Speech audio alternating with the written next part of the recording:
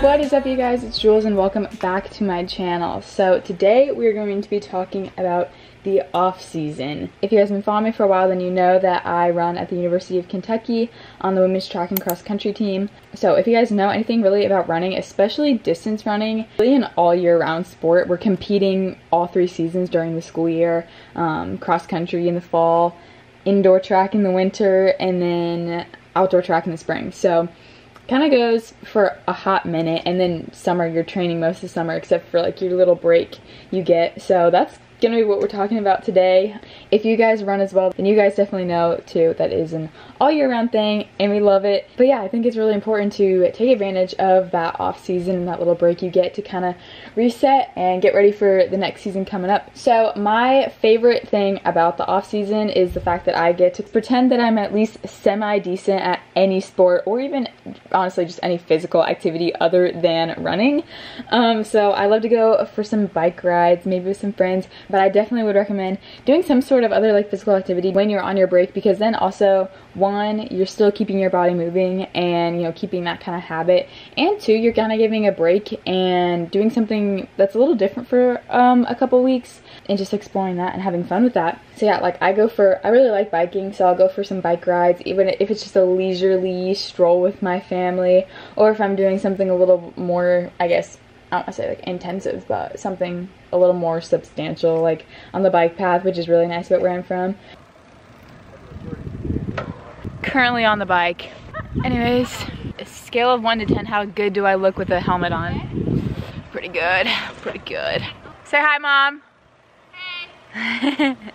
Nice night out here. Another one is, you know, just having fun with your friends, you know, bringing a group down to the park and playing some sand volleyball, spike ball for hours on end, which is really nice because you don't have to worry about like tying yourself out for a competition, really. Of course, like later in summer training, sometimes you have like bigger workouts or whatever the case may be, but for the time being, like in the summer, you don't really have to think about the fact like, oh, I can't go play sand volleyball for a couple hours because I have a race, so I don't want to be tired. But that's not the case here, so go do that, have fun with people. And at the very least, maybe go for a hot girl walk, hot boy walk. It's summer, it's city girl summer, hot girl summer, Miley Stewart summer, whatever summer you're having, that includes walking and being active and just having a good time. So I think everyone can benefit from walking. I think it's such a fun thing to do. Take your dog for a walk, whatever the case may be. I think all of that kind of culminates in, you know, helping you remember why you love what you do. I always come back to having your why. Some of the best advice I've ever gotten is you need to know your why in any sport you do, and it's like so far beyond any sport or running or anything. It's for everything you do in life. You need to have a purpose and a reason for that. I think being able to do fun things really kind of reminds you of that purpose, because I feel like once you get towards kind of the end of your break, a lot of times you're like, oh man, I kind of miss running, like I'm excited to get back into it. I think that kind of helps like reground you. And I would say especially when you're coming back into running and training, I would definitely say you guys should do just some like fun runs that really make it fun. Obviously that's what a fun run is. I don't know, but for me, like that's going to a trail and or even just like hopping on the gravel trails and the bike path. I just think those are so fun and so cool. Exploring nature is super fun. Or just like getting a new group of friends to go for a run with you. I think that's really cool.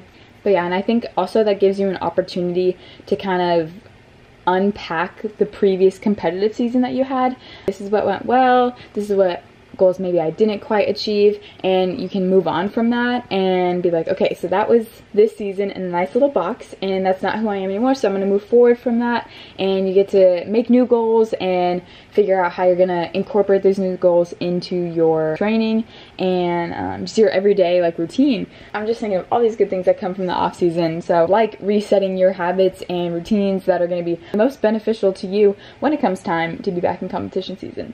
But of course, the most important thing is when you're taking your break or you're on your off season, whatever, is to rest. You are not competing for a reason. You are not running for a reason. You're resting because your body needs that. But the biggest thing is make sure you're resting and really enjoying your time, and don't stress about the fact that you're not like training right now. Even if you're, you know, just in a lighter training load and just, you know, in an active recovery cycle or something like that, definitely let your body like rest and don't feel like you need to be pushing yourself, because I think it's easy to get in that cycle where you're like, oh, well, you know, I'm not running as hard as I was like 3 months ago. Well, yeah, 3 months ago you were peaking to run at like your best race. So you can't do that every single day. So that is something definitely to keep in mind. Every little cycle and training block, it has a different purpose and has reason behind it. So I think you should totally embrace that and have fun with it. Well, that's something I just wanted to talk about for a little bit today. Anyways, let me know down in the comments what your guys' favorite thing is to do during the off season or on your break or whatever. Also, if you enjoyed this video, make sure you leave a like and subscribe down below. And with that, I love you guys all so much, and I'll see you in the next one. Bye!